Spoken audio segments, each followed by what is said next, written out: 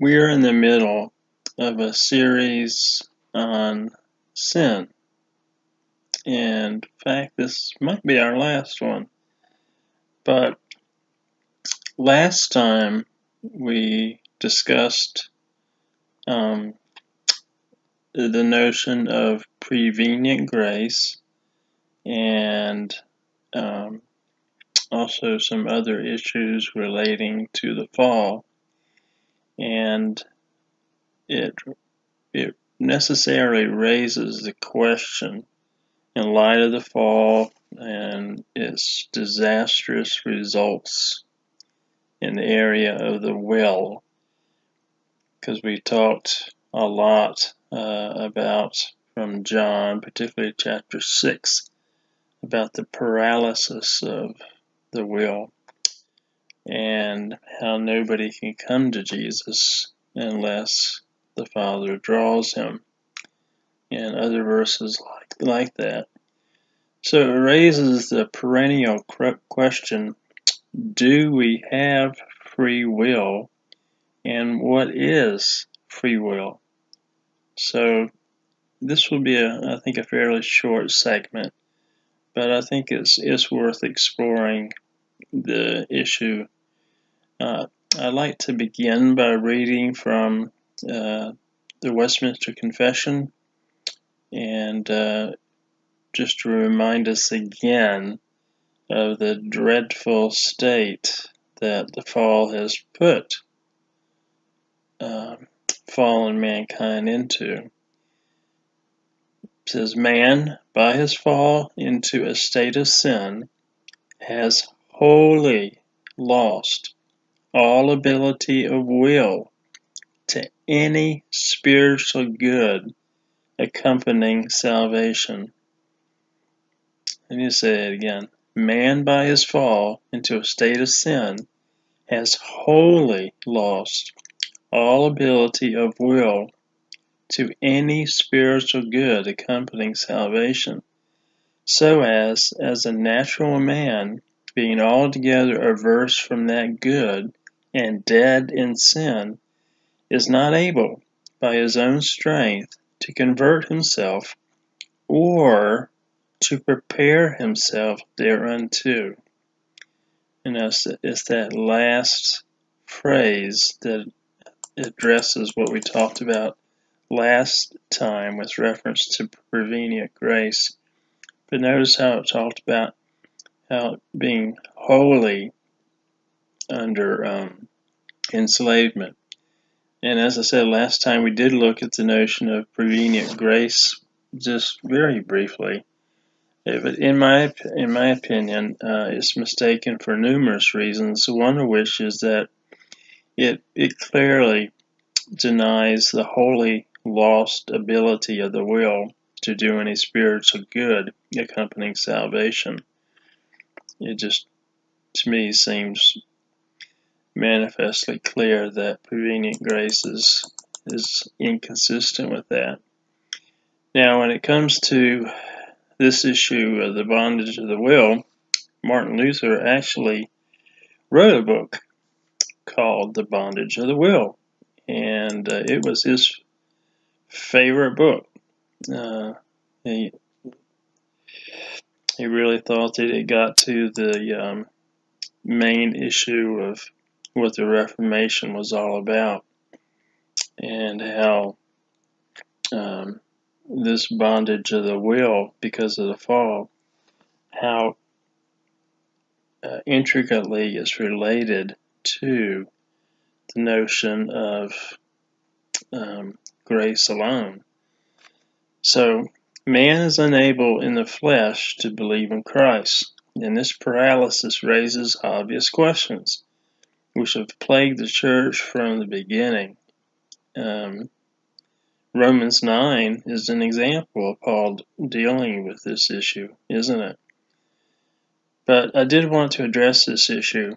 How can God hold us accountable for something we are unable to do? That was actually a question that many people have asked, from down through the entire church age up until today. And there was a big collision between a guy named Pelagius and Augustine over that, because Pelagius, who was eventually declared a heretic, said that God would never command us to do something unless we were able to do it. But there is a basic question that I'm sure some of you may be thinking. Do we have free will? And my response is it depends on how we define free will. If by free will you mean the moral ability of a non-Christian to choose Christ, then the Bible emphatically says no.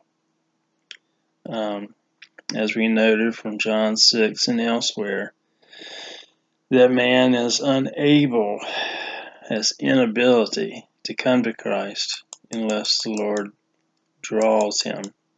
Why? Because we are dead in sin.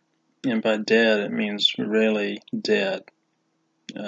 No spiritual inclinations to Christ at all, other than hatred, which the Bible makes very clear that there is enmity or hatred.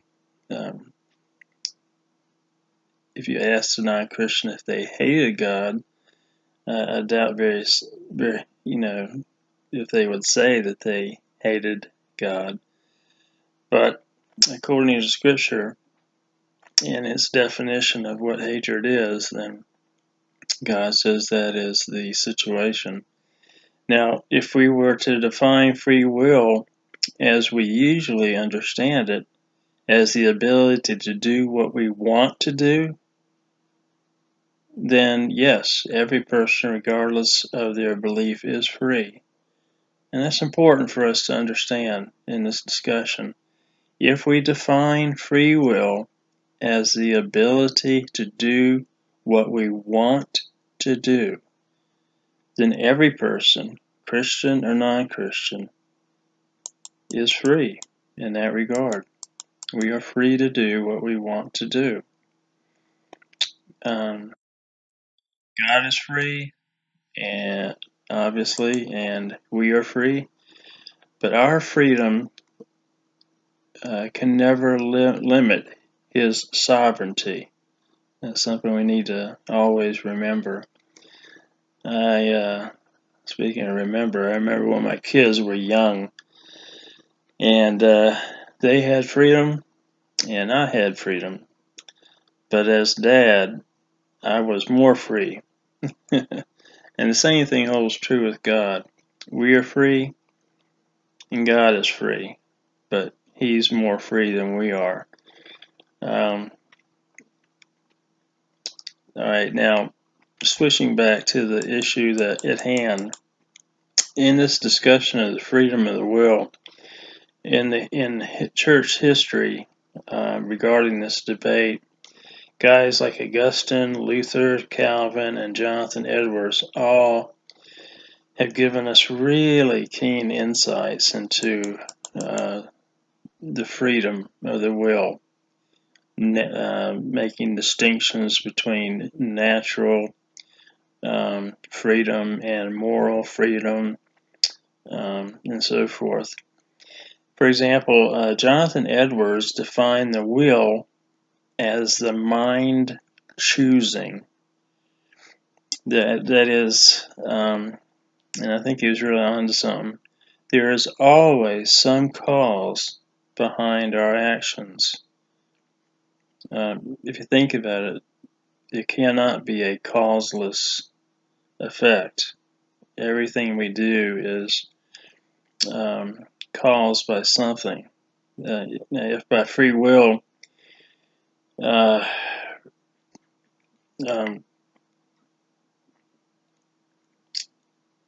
I say that the essence of free will is self-determination, and when we say that free will is the ability to choose to do what we want to do, then that's self-determination, which really is the essence of free will, isn't it? And we always choose whatever inclination in our heart is strongest at that moment. I'll say that again, because this is a significant principle. We always choose whatever inclination in our hearts is strongest at that moment. I remember the first time I heard that, and I was taken back, and I thought, what? But the more I thought about it, the more I see that there is real truth to it. Let me ask you a question to illustrate this. Why do you sin? Why do I sin? The reason why we sin is because at that moment, the desire to sin is stronger than our desire to obey Jesus. Remember I said that freedom of the will consists of the fact that we always choose whatever inclination in our hearts is strongest at the moment? Well, that's how we can explain why we sin. It's because at that particular moment, the desire to sin is stronger than our desire to obey Jesus. And as I said, there is a distinction between natural ability and moral ability. Everyone, Christian, non-Christian, has natural abilities. You know, we can think, our reason is reasonably intact, though it has been affected by the fall, but we can still think logically. We can choose. We have natural limitations, like birds can fly, but we can't, and fish can swim underwater. They're adapted to that, or our bodies have lungs, and that sort of thing. But it's in the moral area that the will is in terrible bondage. Getting back to choosing according to our inclinations, I would go even further and say that we have to choose according to our inclinations. We always choose according to our strongest inclinations in every situation. We always do what we want to do. Always. And you say, wait a minute, Mark. What if I am coerced? You know, what if I'm in a situation where I'm forced to do something against my will? Well, that's not doing what you want to do. Okay? That is an exception. I'm talking about in situations where you have the freedom to actually choose. But let's take even a situation where your choices are severely limited, like this. Suppose you're being mugged, and the man says your wallet or your life, and your options are limited now to 2, right? But even in a situation as coerced as that, you will choose whatever inclination is most strong in your heart or mind at that point. If self-preservation is the key concern and the strongest motive in your heart at that moment, then you will hand over your wallet. If you don't care that much about self-preservation and you're more concerned about standing your ground, then you risk, you'll choose saying no or try to fight or whatever. So everything else being equal, you don't want to give your wallet away. But even in this limited situation, you're still exerting the principle of doing what you want to do. If you take a hypothetical situation in which you place before a horse, a bucket of oats and a bucket of barley, which he has utterly equal desires for. Okay, this is really hypothetical. I mean, we're talking about totally equal desires for both the bucket of the oats and the barley. Then what would happen, according to our understanding of the freedom of the will, is that that horse would be paralyzed. He'd be standing there, staring, unable to choose, because there wouldn't be some strong inclination to cause his mind to choose, unless some other consideration came into his mind, like, I don't know, something.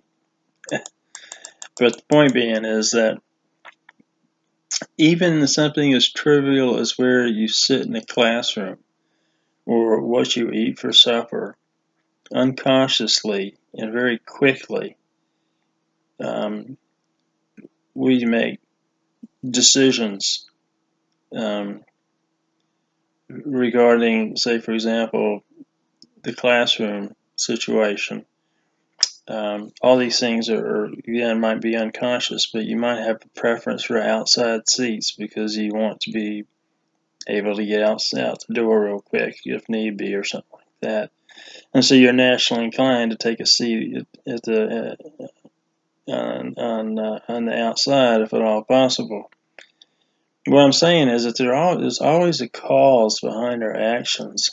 Actually, if you think about it, there has to be a cause, because a causeless event is absurd. Nothing can't cause something.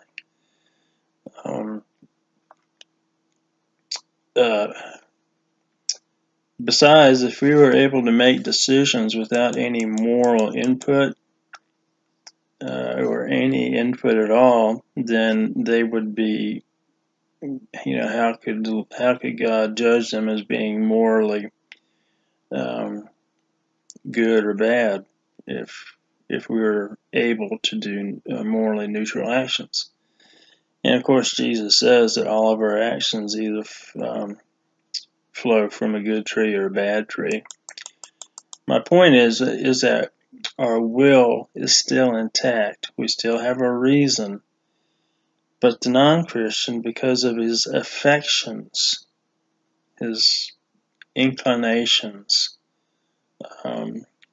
being turned away from Christ, actually at enmity with Christ. And this is important. He will always freely choose to reject Christ. And that's important in our discussion here about the bondage of the will. Is that based on an understanding of the will, is that the non-Christian is not being forced to be kept away from Christ. They are freely choosing to reject Christ based on this principle that we're talking about, that we choose that which is the strongest inclination in our hearts. And the strongest inclination of the heart of a person who's in the flesh is not love for God, but hatred towards the living God. But please notice that they're not being coerced. This inability is something that they freely choose. Again, if we define free will as doing what we want to do, then everyone has that freedom. Everyone, Christian and non-Christian.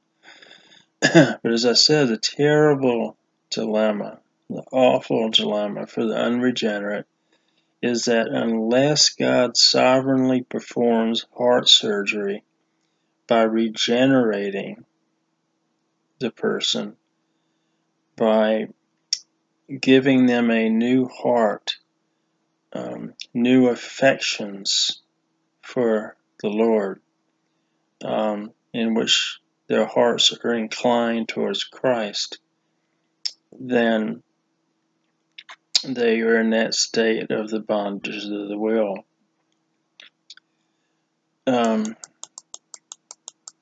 So, God is totally free, but he cannot choose evil. Now, this doesn't diminish his freedom. To me, it enhances it, I think. And likewise in heaven, we will not be able to sin.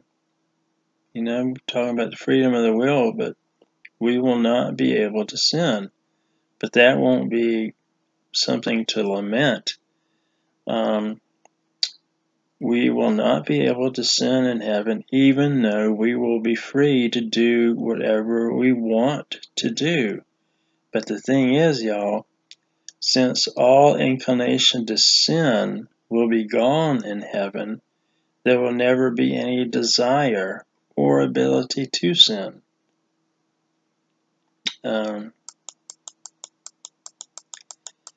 And before I close, I wanted to make a comment about a growing movement amongst Christian leaders, theologians, philosophers, and apologists.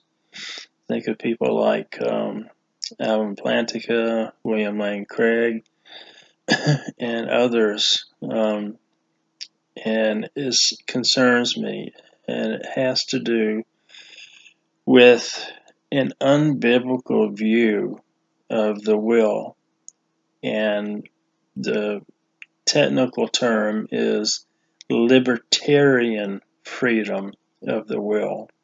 Now, we've just talked about the freedom of the will, but this is designated the libertarian freedom of the will. And what they espouse with great vehemence is that this is a freedom which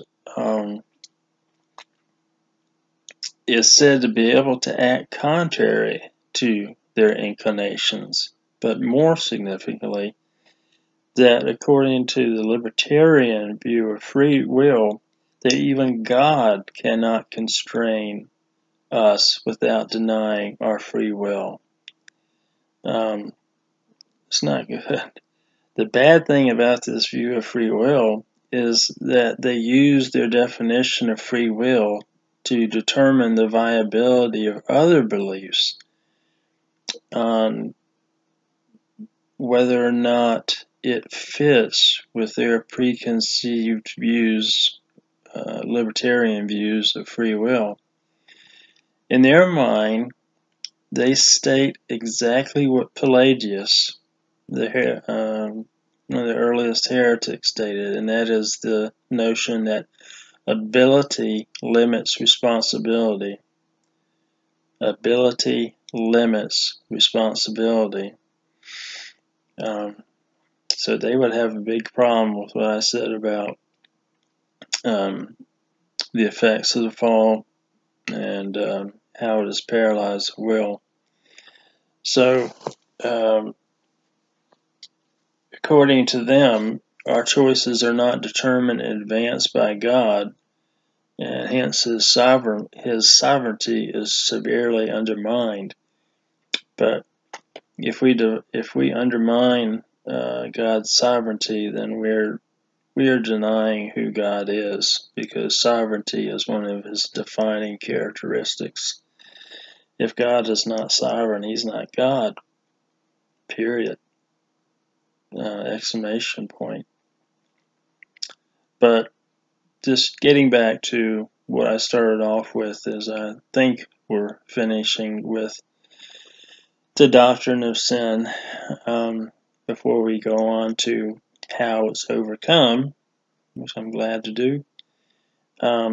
Just wanted to emphasize that in a very real sense, even those who are in bondage and enslaved to sin and dead in sin still are freely choosing what they want to do. I didn't want to leave anyone with the conception that they were anyway being coerced by God or anyone else. Theirs is a free act of paralysis, if you will. They freely choose to not choose God. So, let's pray.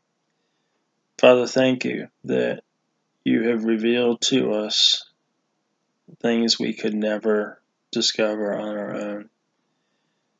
Some things are very unpalatable, like sin and its consequences. But the darkness of sin does highlight and necessitate grace, because without sin there would be no need for a Savior, no need for the cross. And so I pray that you would help to deepen our understanding of sin, to the end that it would deepen our understanding of the beauty of grace and the atoning work of Christ. In Jesus' name, amen. Thank you.